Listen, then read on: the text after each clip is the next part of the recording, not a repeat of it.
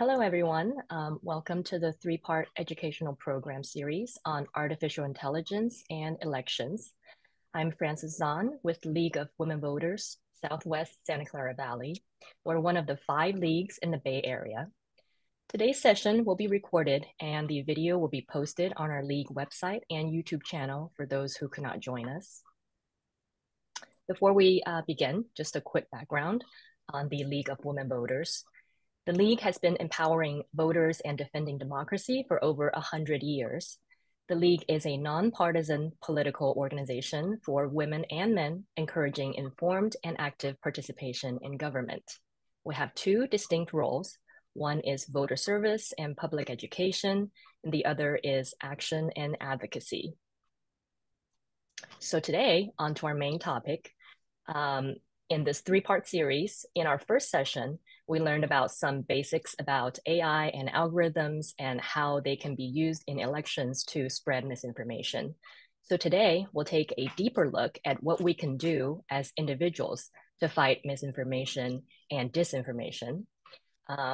If you have any questions or comments, please type it into the, if you have any questions, please type it into the Q&A box. We'll have some time at the end for questions. But if you have some comments, please use the chat box for that so that everyone can see your comments. And during our presentation, we will have some interactive portions.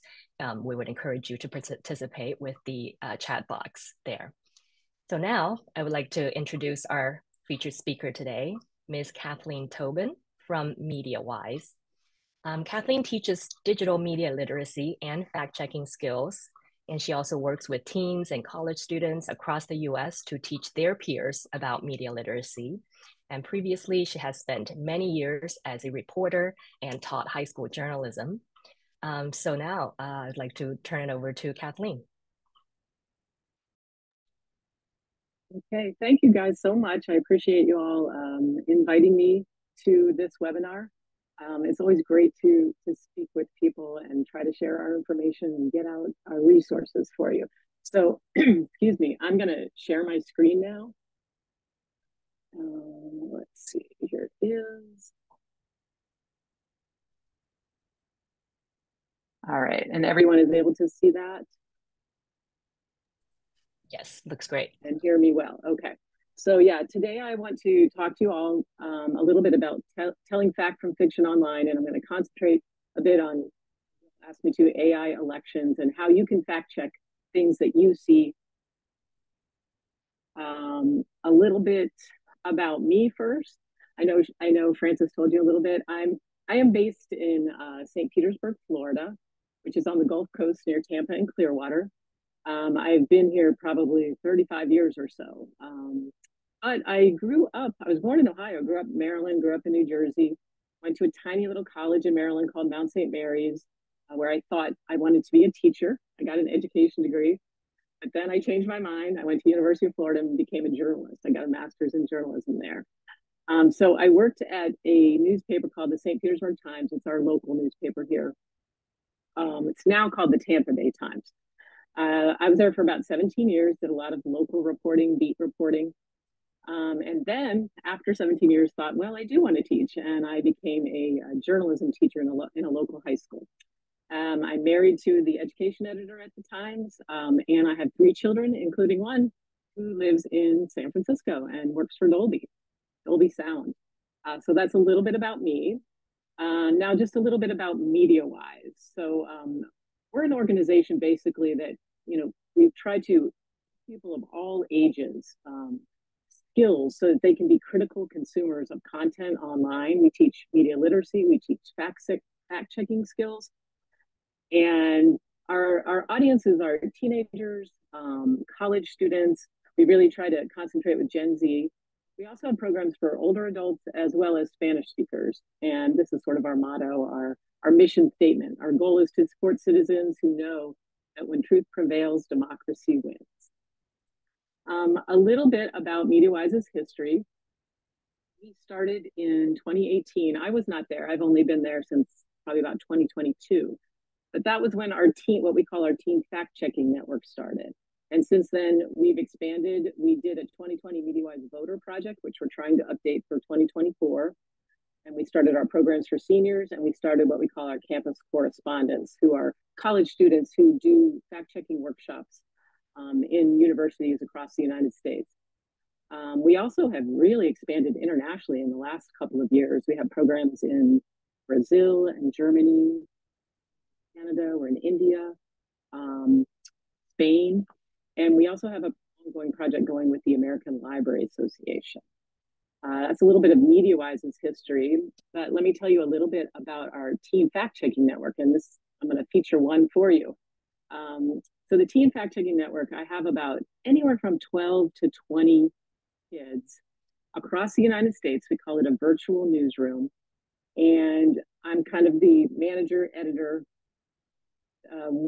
teach them fact-checking skills, and then it's their job to find disinformation online or to find possible disinformation online, fact check it, and they create a video, and we publish it. Have a series on YouTube called "Is This Legit?" We're on TikTok, we're on Instagram, and we're on X, formerly Twitter. I just wanted to play a little bit of this one because this is Sahil. He's one of our teens, and he's from the San Francisco area. He goes to a high school there. He's a junior now at a school called Lick Wilmerding High School in San Francisco. And so this can, I'll just play a little bit of it. These are our longer videos. They're like 3 to 6 minutes long, but I'll play a little bit at the beginning.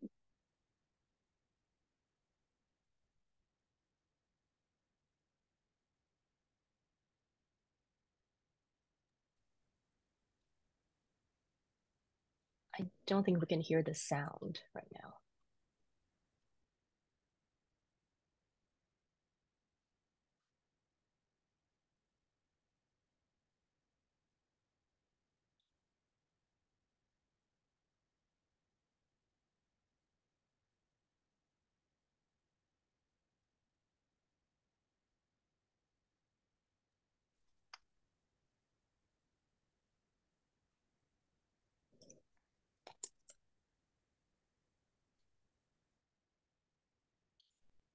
Sorry, I'm trying to go to next.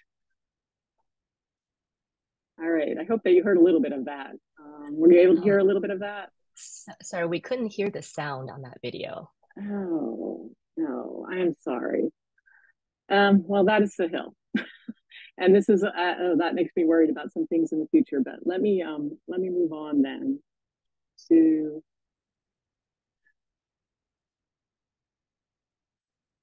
It does not seem to be changing. There we go. There we go. I'm sorry that you couldn't hear it. Now, I was trying to give you a little picture of what we do and what the kids do. But moving on, hopefully a couple of my videos will work in the future. So we're here today, of course, to talk about media literacy, and this is just a little bit of why we think it's so important. MediaWise did a a study with YouGov 2 years ago in 2022, and we surveyed. I'm not exactly sure how many respondents, about 3,000, I believe. And these are just some of the results that we got. 62% of the respondents thought that they saw false or misleading information online every week. And 55% of respondents said they themselves think that they have shared false or misleading information because they thought it was true. And then this particular graphic here shows you that among Gen Z millennials and Gen X respondents, they are either moderately to extremely concerned about their friends and family believing false or misleading information online. So it is something that is really, as you all know, I'm sure, a huge concern among among all of us here in the United States right now. So let's just play a little game. I'm trying to see if I can see the chat here. Oh, okay, it's way over here. Let's play a little game. I'm going to show you all a couple of pictures and images. I want you to tell me if you think they are real, fake, and if you want, you can just sort of. Okay, someone's telling me about share sound. Am I not sharing sound?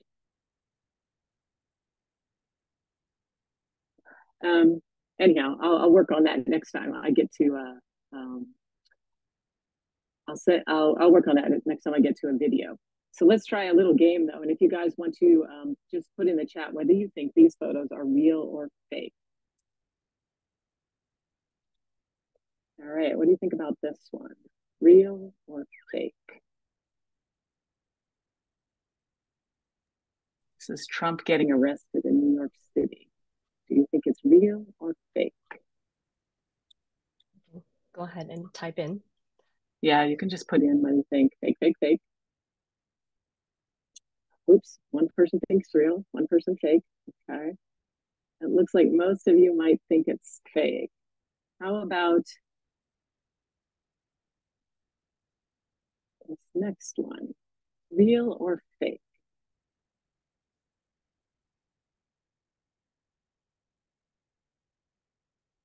Oops, question mark. Real. Fake. This one's a tricky one, I think. Real, real. Okay, how about this one? Real or fake? I'm betting a few of you have seen this picture. Real or fake? We're going to talk about this one a little bit later.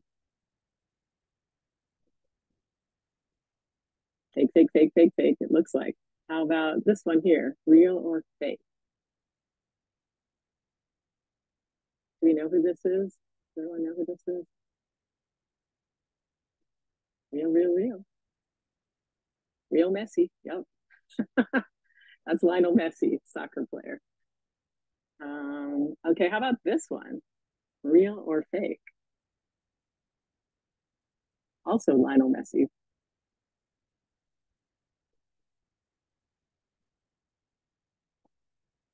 Lionel Messi is apparently one of the most AI'd, famous people, celebrity people in the world. I'm not exactly sure why. He's famous, right? Okay, and our last one. Real or fake? Do we know who this is?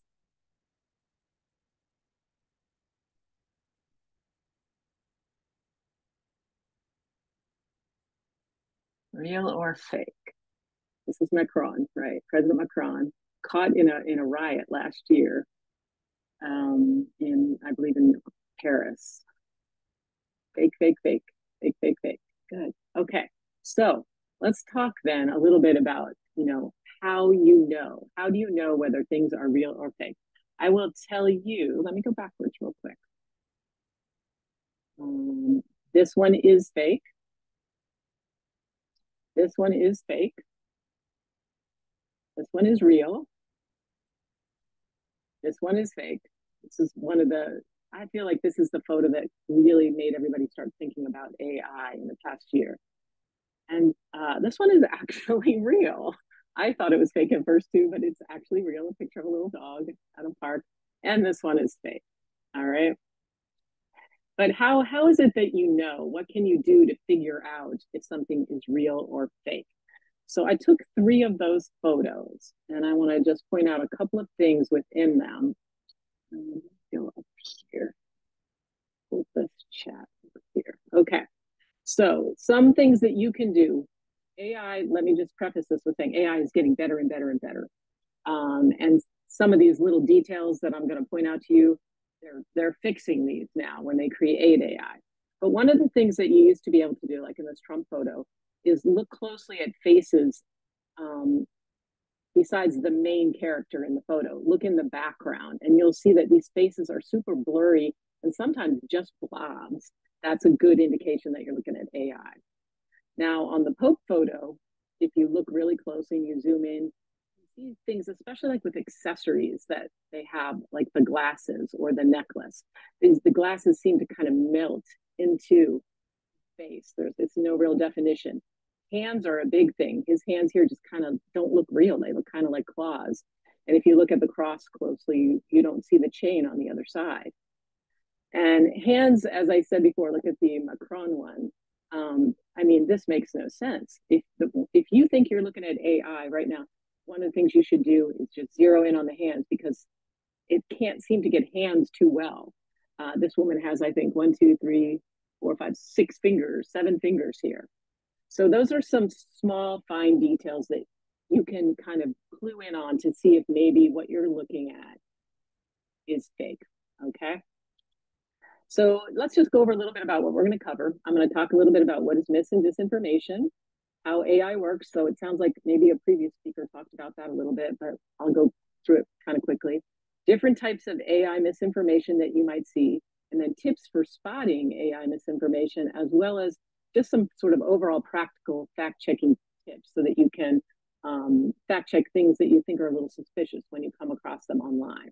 So, what is the difference between information and disinformation? Misinformation is when someone unintentionally shares false or misleading information. This can come from your friends or your family. You know, they think they are kind of thinking they might be helping you, so they're sharing something with you. And I think about misinformation as a mistake. Okay, disinformation, on the other hand, is intentionally sharing false information. And that's when you think about those sort of huge Russian troll farms that were producing all kinds of disinformation during the 2000 election. Okay. Now, just to talk a little bit about motivations. Now, for misinformation, the motivations are different between misinformation and disinformation. Misinformation, unintentional. People just maybe want to help you out. They think you need this. They think you need this information, so they're going to share it with you. Or they have some kind of emotional connection to it. They think it's really funny or it makes them really angry and they just share. Or they kind of just identify with it. They see it and they think, oh, this really is how I feel too, so I'm going to share it. That's usually how the motivation behind misinformation. Disinformation, on the other hand, people doing it intentionally, they're usually doing it to try to get clicks, to try to get followers, or they might be doing it because they want to manipulate you a little bit and change your mind about an issue, right? Or some people are just flat out doing it because they're trying to disrupt our democracy. I have a little example on the left here of a fact page from Instagram. I think it's from Instagram. If you look on Instagram, there are just hundreds and hundreds of these things called fact pages. If you see the word fact in the name, it's probably not entirely factual, the things they post, because probably you'll also see in the bio, you know, here's the link where you can buy merchandise from me, or here's my PayPal link. That's a good indication that what you're looking at, you know, someone's trying to make money off of it, not necessarily is it all going to be true. So I took just the other day, I put this little slide together and it took me about 3 minutes just to find all of these headlines. Because what we want to focus on, of course, today is AI. And it is truly one of the things that people are most concerned about with our election, how AI puts elections at risk. AI poses the biggest global risk. AI presents political peril. It's all very scary. So it is really great that you guys are kind of jumping in on this right now. So let's talk a little bit about what is generative. They call it generative artificial intelligence. And basically what it is artificial intelligence, something that mimics the human brain, and it creates content. Generative means creates. So it can create writing, images, photos, artwork, videos, music, even voices. Like I know you all talked about the Joe Biden fake robocall last time. Basically, the way that it works is they've taken a computer and they've scraped as much information as they can, just sucked it up from the internet, and programmed these AI tools to prompt. Can you produce a picture of President Macron in the middle of the riots on the streets of Paris? And it gives you something. There are lots of different tools now, ChatGPT, Google, Gemini, Bing, all kinds of different tools. The thing about it that you should be aware of, though, is it's not always factual, and it can generate falsehoods. And it's basically only based on what has been put into it, right? So if falsehoods are put into it, it could produce falsehoods also. But also it just produces these things called hallucinations, we call them. So what I did is I took just the other day, I took ChatGPT That's one that can produce writing for you. And you put a prompt in and ask it to write something for you. So first I said, write a profile of Kathleen Tobin. And it came back with nothing. It said, we don't know anything about her. So then I thought, well, maybe if I put my maiden name in there, it might tell me, might find some information on me. So I said, write a profile of Kathleen Ovak Tobin. Because I know OVAC was my byline I used when I was a reporter. I know it's on the internet somewhere. And this is what it came back with. Kathleen Ovak Tobin is a leading environmental scientist and advocate based in the verdant landscapes of Portland, Oregon. With a profound dedication to sustainability and a fervent belief in the power of community action, Kathleen has become a prominent voice in the fight for a greener, more resilient planet. So this is all just made up. This is fake. I've never even been to Portland, Oregon. So do know though that I am the only person named Kathleen Ovak Tobin because my maiden name is very distinctive. We are the only Ovaks in the United States. There's a lot of Novaks or Kovacs, but there are no Ovaks. So I don't know where it got this. And you can also, this little tiny clip of writing kind of also tells you how it's not the best writing either. You know, it has a lot of not great writing, in my opinion. And I'm going to talk about that a little bit more as we move on too. So there are just two types of tools that are probably most familiar to you. One is ChatGPT, which can generate writing. It's not the best writing. This was one of my colleagues asked it to write a story about our local baseball stadium, and they're in the middle of a redevelopment project. And it did get the facts correct, but the writing itself is very cliche written. As the sun sets on the iconic stadium's era, a new dawn emerges with ambitious visions of mixed-use spaces, green parks, and bustling commercial zones. So it's not the best writing. And that's one way to kind of find it or spot it also when you come across it. And then, of course, there's Midjourney, another generative AI company, which produces a lot of artwork. And my colleague said, "Oh, can you give me an image of the baseball stadium that's going to be built in St. Petersburg, Florida?" And it came up with these pictures. So next, I do want to talk a little bit about using AI for good. I don't want to leave you all with the impression that AI is all bad. It seems like doom and gloom coming our way, right? But there are some things that you can use AI for that are useful. Summaries of something, sorting or classifying documents.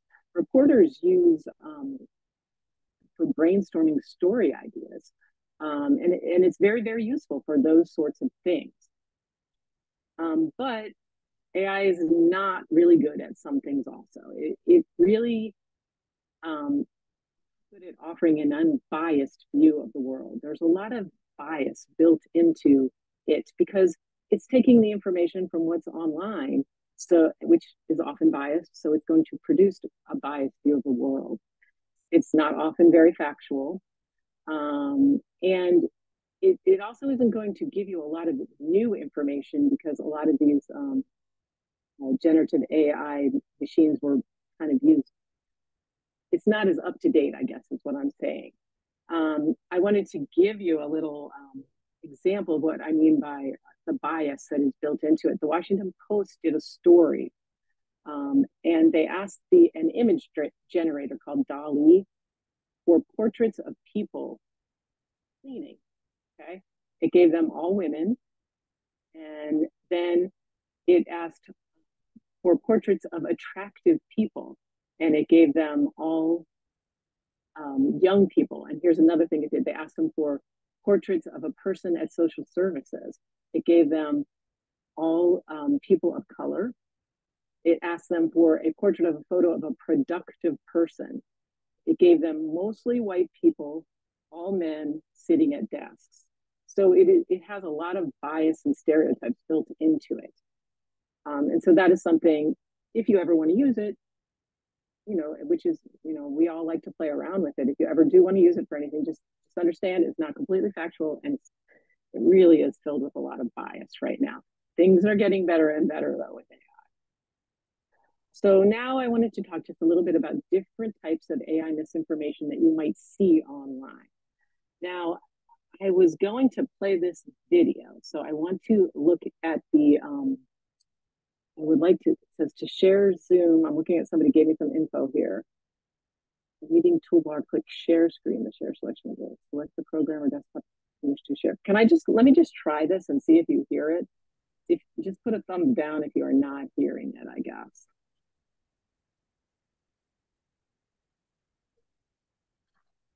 We're not hearing the Anyone sound. hearing it?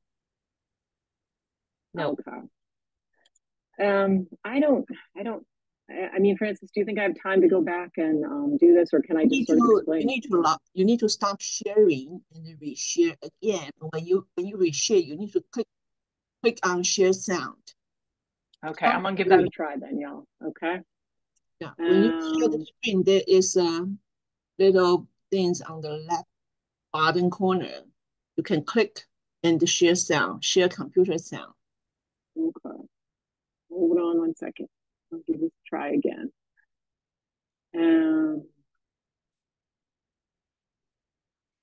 So share screen now.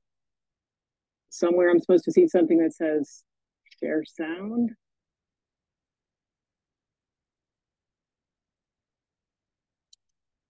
No, I'm not seeing it.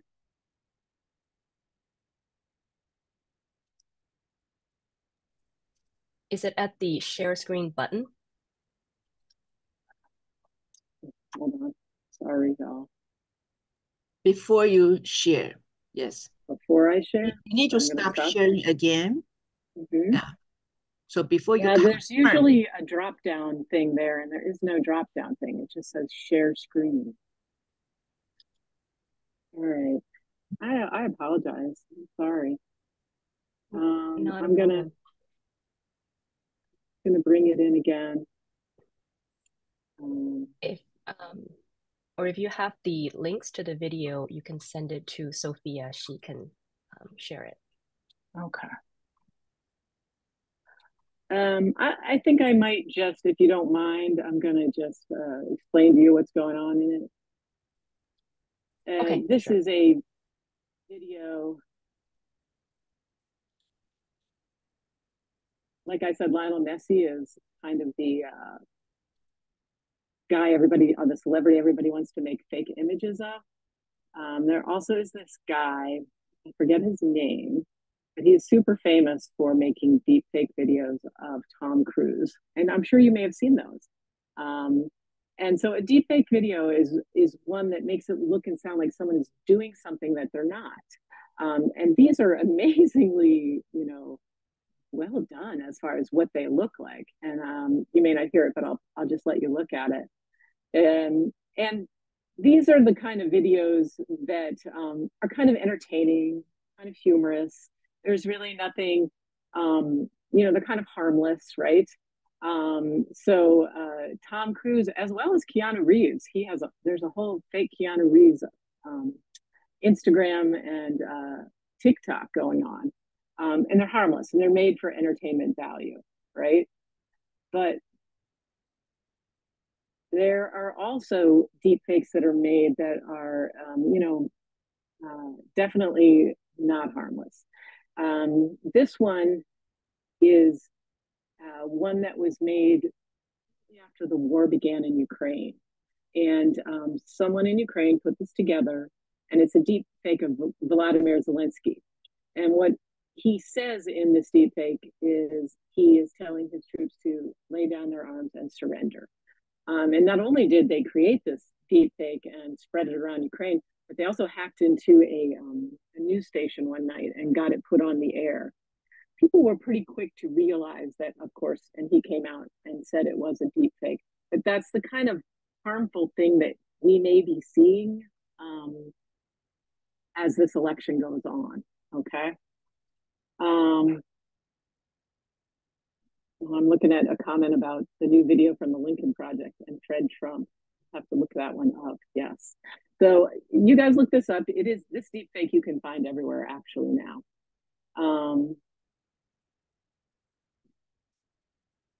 All right. Now, another type of misinformation, of course, that you're going to see is AI images, like this one of the Pope in the puffer jacket that we saw. And again, some of these are created just to be humorous, just to have harmless fun. And that's really what this Pope in the puffer jacket was, right? Although a lot of people were taken in by this. That's why I say that it was kind of the image that brought everyone's attention to, oh my gosh, what is going on with this AI?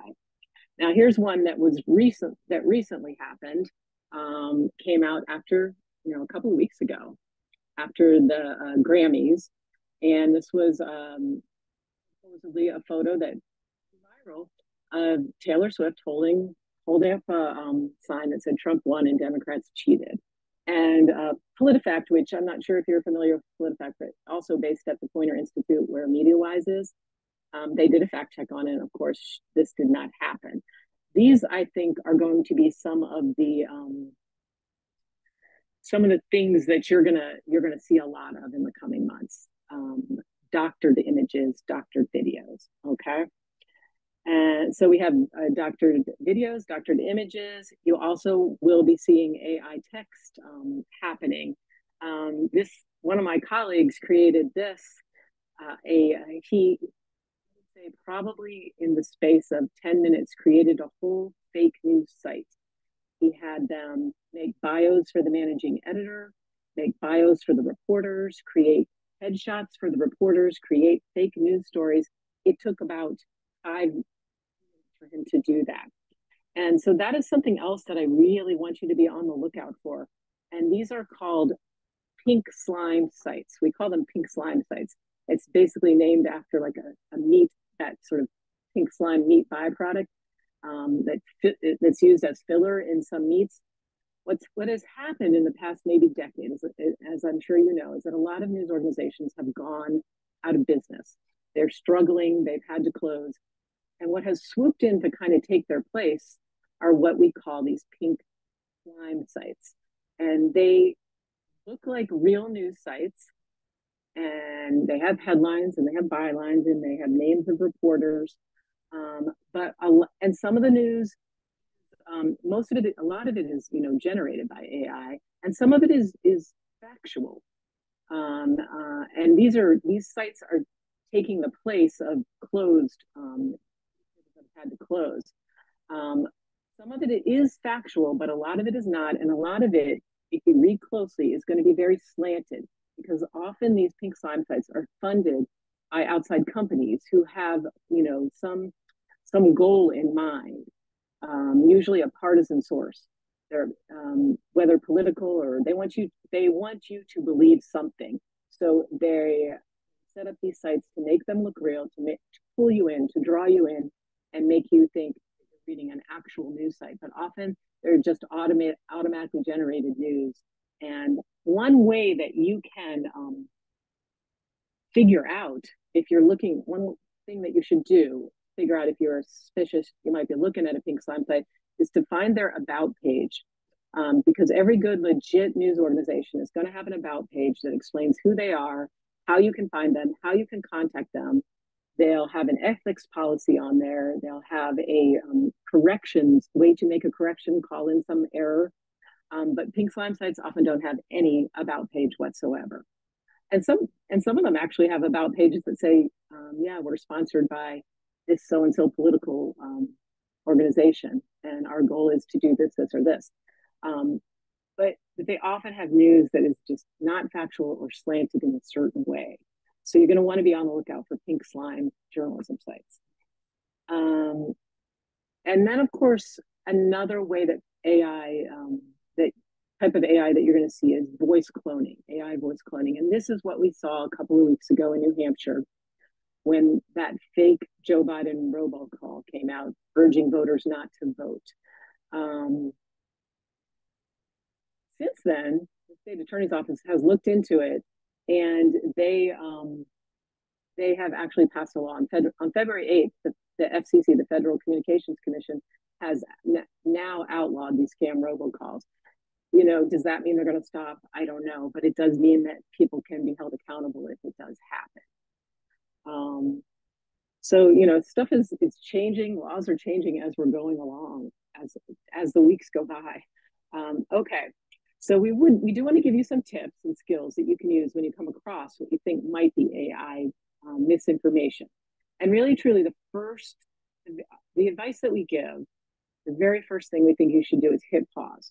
If you see something that grabs you kind of emotionally, that you read a post online and it makes you really angry, or it makes you sad or scared, or maybe even makes you laugh, um, that is your first sign that you want to just stop and think about it before you share anything, because the people who create misinformation often manipulate you this way, because if you have a strong reaction to something, you're more inclined to click quickly or share quickly without checking into whether this might be true or not. Okay. So that's the first thing, hit pause and think about it. Then we have developed these 3 questions that we think are super useful. We MediaWise did a lot of research in 2018 when they started, and it was with the Stanford History Education Group, which has now become the Digital Inquiry Group. That's what it's called now. And they came up with these 3 questions that you should always ask yourself before you share something, or if you want to double check to see if something is factual or not. The first thing you're going to ask is who's behind the information. The second thing is what's the evidence, and then what do other sources say. It seems almost obvious, and I'm sure that many of you already do this anyhow. But if you think about it in terms of these 3 questions, it will really help you with fact checking. So what I want to do is kind of walk you through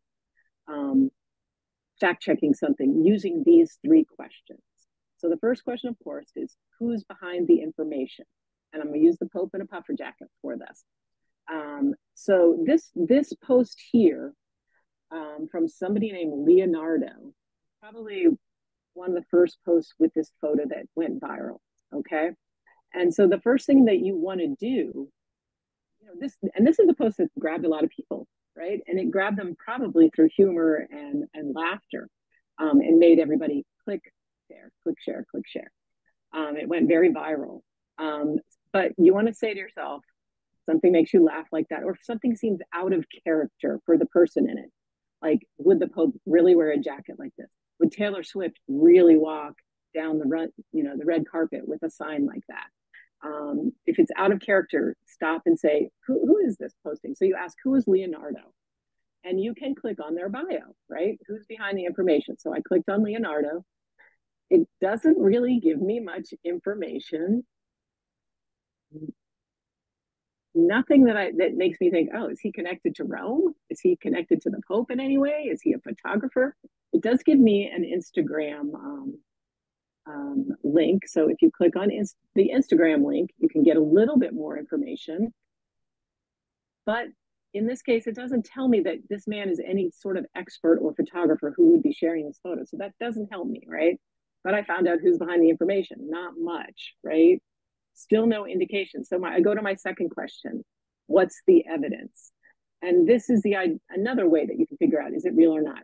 Whenever you see a post, look for any links within it that you can click on, okay? That might bring you to a primary source.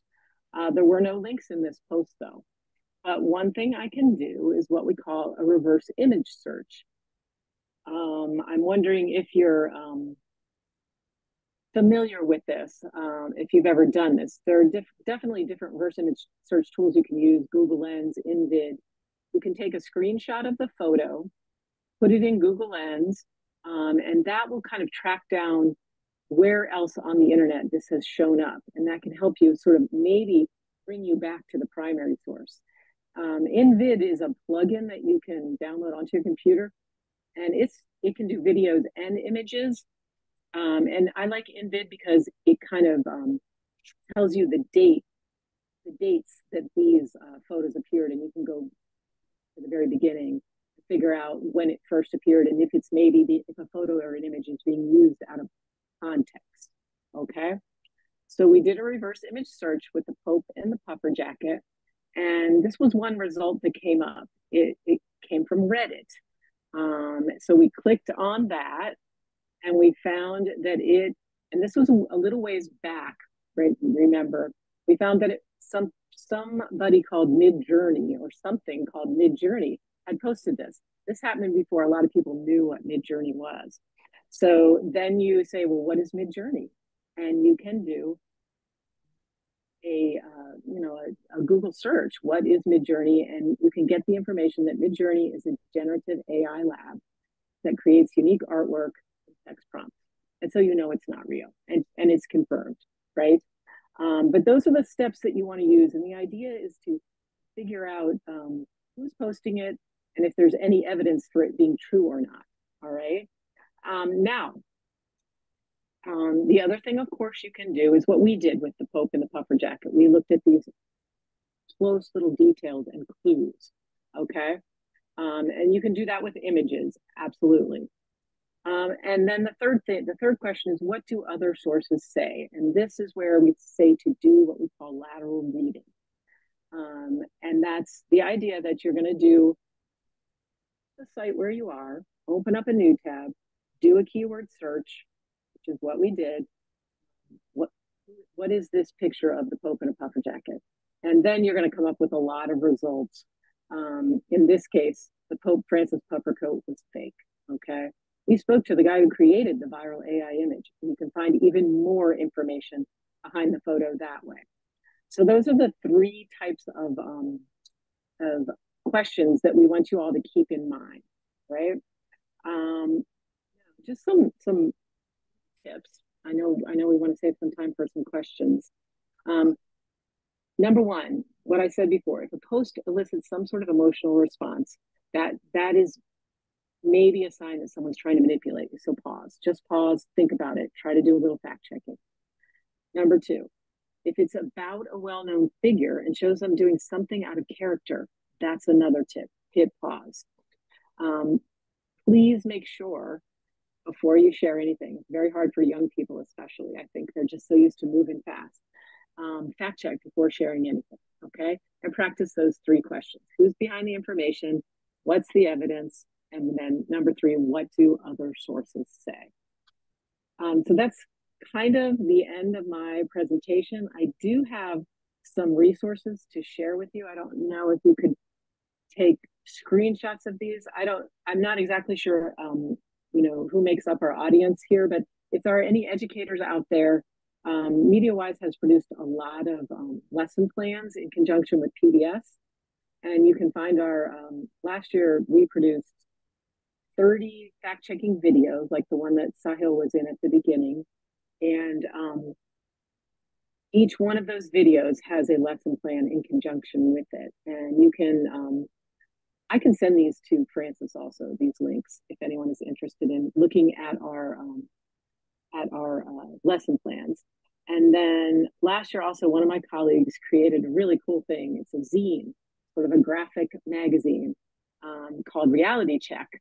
If you're an educator, or even if you'd like to get some information out to young people, we have a flipbook version of it online, but there's also a PDF of it, and you can download it and print it. It's just filled with lots of good media literacy tips. It's got some games in it. It's basically aimed at high school, probably 6th to 12th grade, I would say. And then I do also want to tell you, and I meant to put in an extra slide, that we are creating a new series this year called How to Internet. And I will send, and it kind of covers more about how to be safe on the internet and how to be a good digital citizen when you go on the internet. And it's, what I've been trying to do is kind of aim these lessons that we've created at younger and younger people, because I really think like 3rd, 4th, and 5th graders are getting online now, and even younger.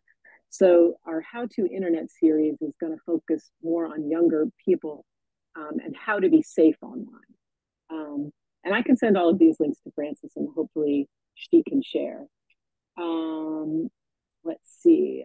I don't know if you want to follow MediaWise, but if you do, we are at MediaWise on all of these platforms. We're pretty simple to find. We're on TikTok. Our students do a lot on TikTok and Instagram. It looks like I'm getting questions already. So should I be taking them, Francis, from the chat? could you first go back to the previous screen with the resources or how to follow? I think there's one. Oh, sure. Asking you to go back to the previous screen. I would encourage everyone to follow MediaWise or just go on their website. I found free training programs on your website that are very useful. Yeah, and you will also find the other thing that we're doing right now also is we have MediaWise in Espanol, so for Spanish speakers, and we're updating all of our videos and our tips and all of our resources for Spanish speakers right now, and they should all be hopefully ready to be put online by maybe end of April, May, because we're trying to get a lot of stuff updated and ready for this election that's coming. I'm just trying to make sure the previous screen with the steps to take. And this is Karen asking for the slide. Do you have the? Do you want this one? Oh, there we go. Is this it, Karen? And Eleanor has her hand up. Eleanor, do you have a question? No, I was trying to type it into the Q&A.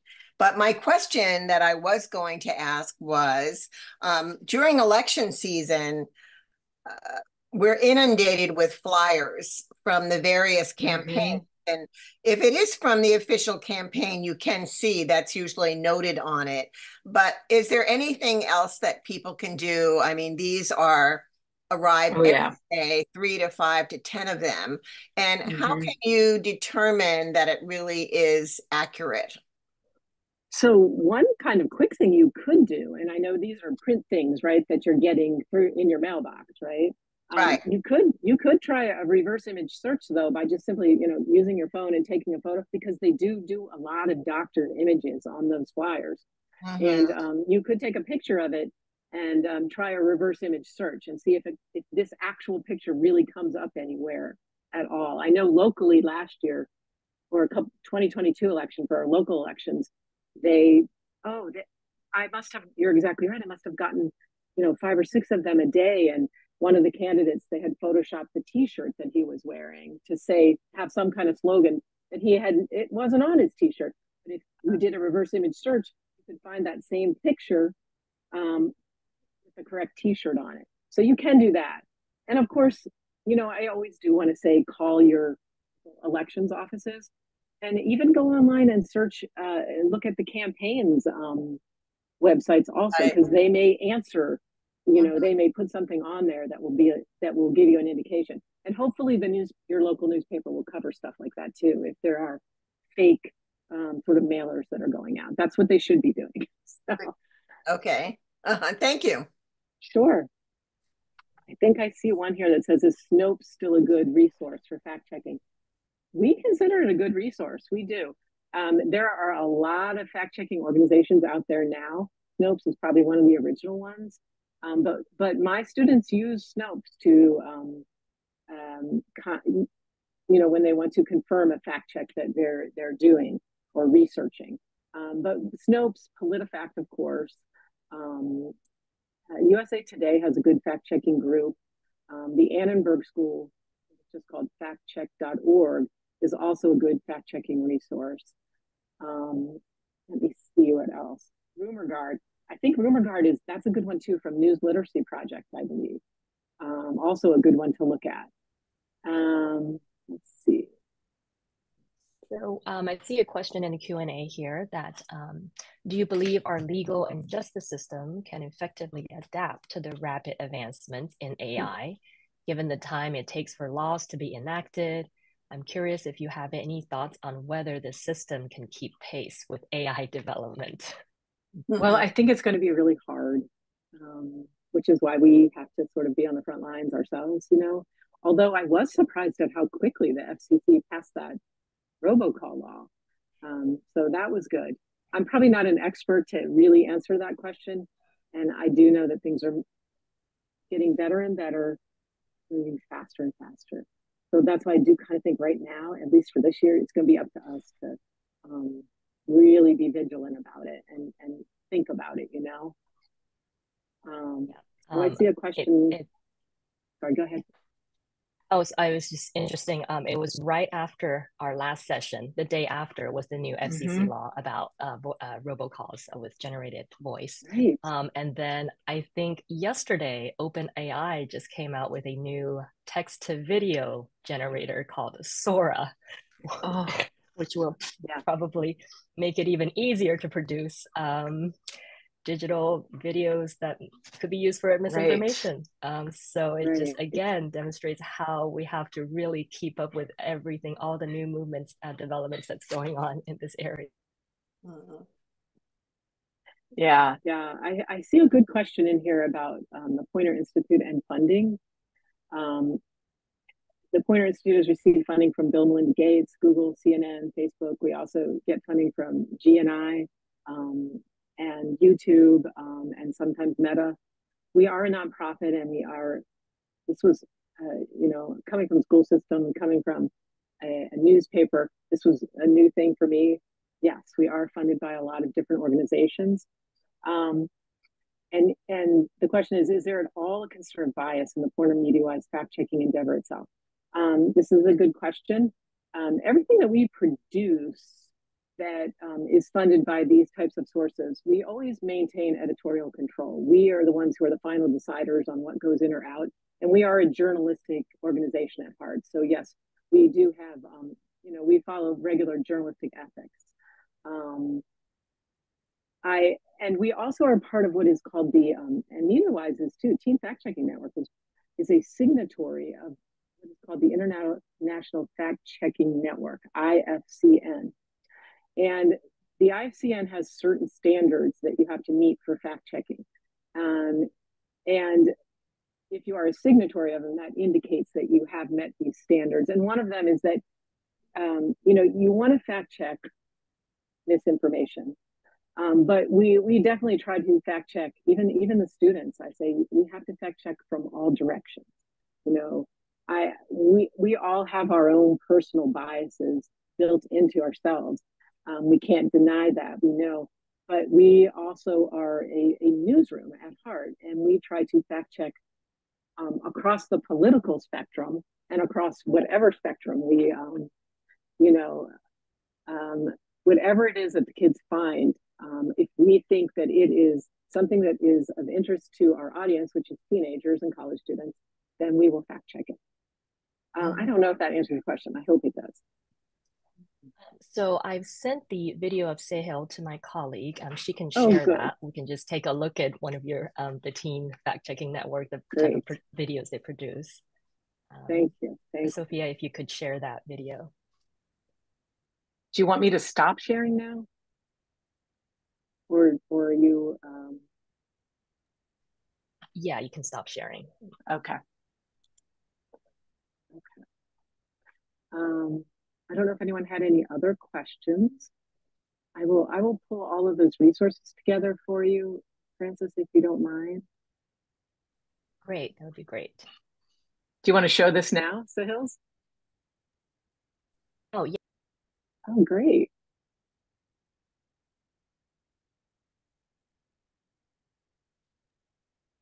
Uh-oh, are you there? Sophia, will you be sharing the video? Okay.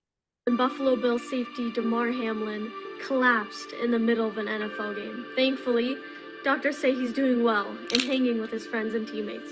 But that hasn't stopped a lot of people from pushing theories about what caused this unexpected condition. On Instagram, one person wrote, "Pfizer kills a black man on live television and then tells us that we're not supposed to talk about it." Whoa, this person is saying that the COVID vaccine was the cause for Hamlin's collapse? Time to find out, is this legit? Hi everyone, this is Sahil and welcome back to another episode of Is This Legit?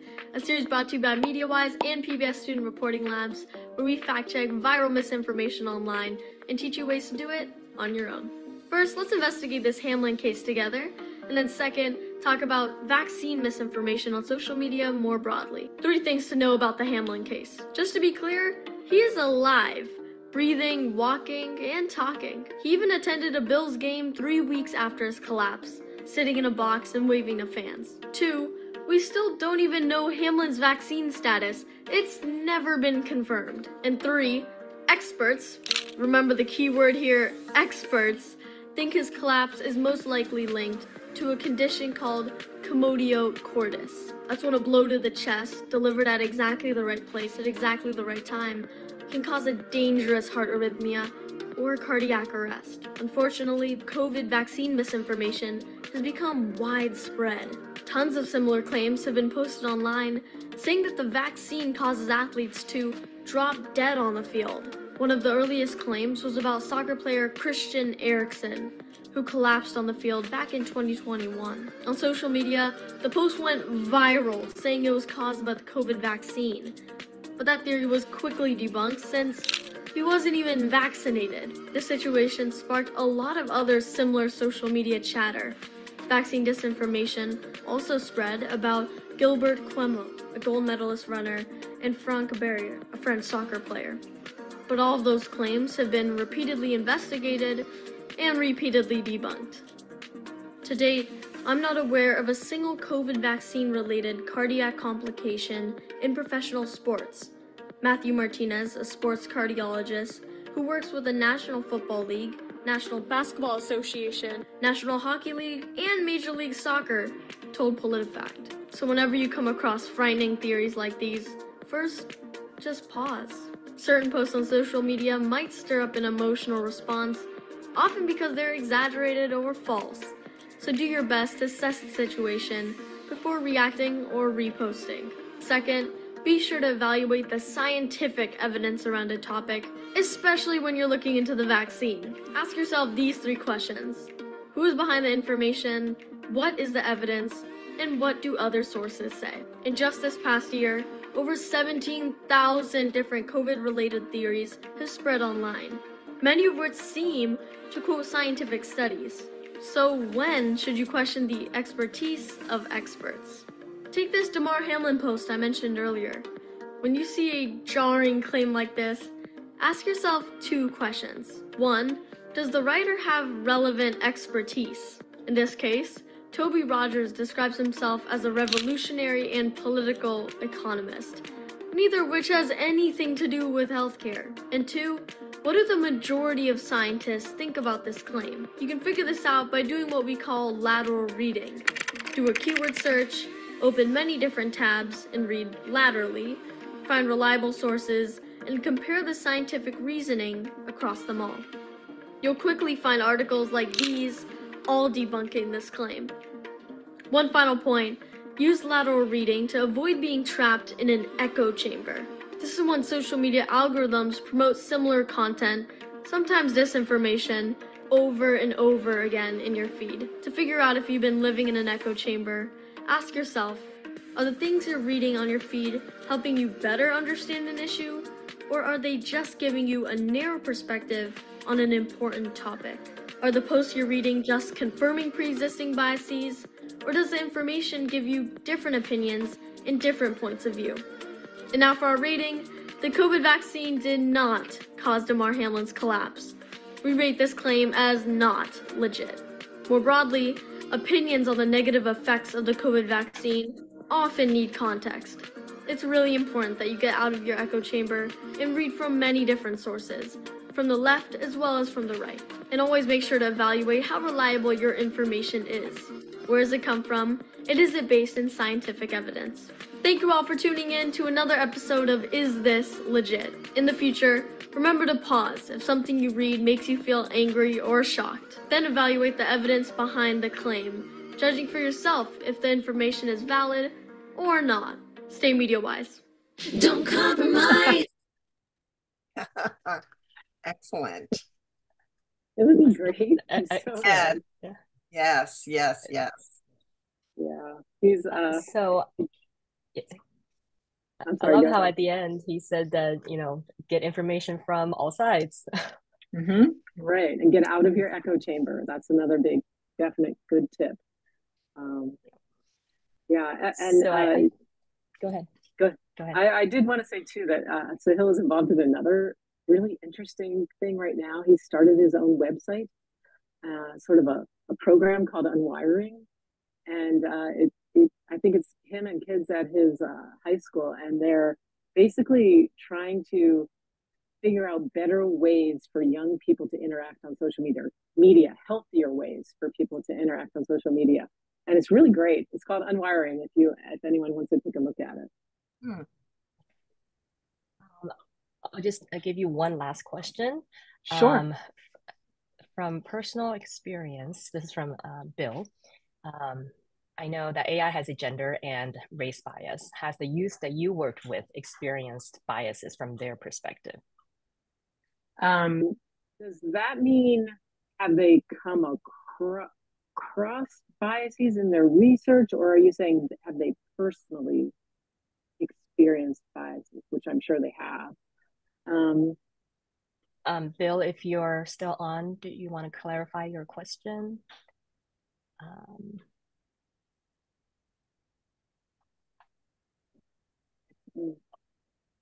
Is there? I can tell you that, and I'm not sure if this is going to answer. Youth, like biases against young people. Yeah, I don't know. I don't know about that. I do know that one of the things that we have to be super careful about, because these are young kids, is sort of the mean and angry and nasty commenters. And so my colleague who does the social media for MediaWise, some people can be really mean to young kids on social media. So, but I teach them to have like a thick skin that you post something on social media and you're going to get a reaction. And a lot of times that might be a good reaction. A lot of times it might be a bad reaction. But a lot of times they do get comments like, like, who are you, kid, to be doing this? We tend to, I mean, if people disagree with the point they're making, we don't delete those comments. Nasty comments that are just of no real good value, we'll delete those. I don't know if that's really what you're asking, though. I see somebody else asking about government labels, and I don't know if there are I don't know if that will happen or if that can happen, but definitely the platforms themselves say they're trying to police these things and put labels on it. Like you might see something labeled as misinformation on YouTube or on, X is a little different, but they are trying to develop their own ways to police themselves, I guess. But I don't know if the government will ever come out and do that. Yeah, I'm doubtful about that. Just because of, free speech, First Amendment, I have a feeling that won't happen. That's on my opinion. So in our next session, which is Sophia, can you help put up our next slide? We will try to cover a little bit on the side of public policy and legislations and laws. And we know the recent FCC law that just came out. So we know that there are those in government who are trying to work to prevent harm and catch up with the AI. But we know that takes time, but at least for the people working on it, we'll see how that goes. But thank you, Kathleen, so much for helping us learn about how to fight against misinformation. We learned a lot of new practical tools for helping us do that.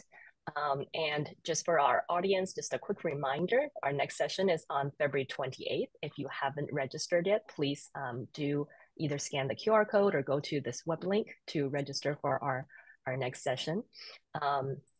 Thank you again, Kathleen, for this such an informative session. And our next slide, please. So as always, we try to share some trusted resources for nonpartisan election information that might be helpful with the primary election coming up very soon in March. Please feel free to take a screenshot of this so you can use these resources to research candidates. The top one, vote411.org, is probably the most useful website for you all. You can put in your registered voter address and it will give you all of the local candidates and measures that will show up on your ballots, your specific ballot.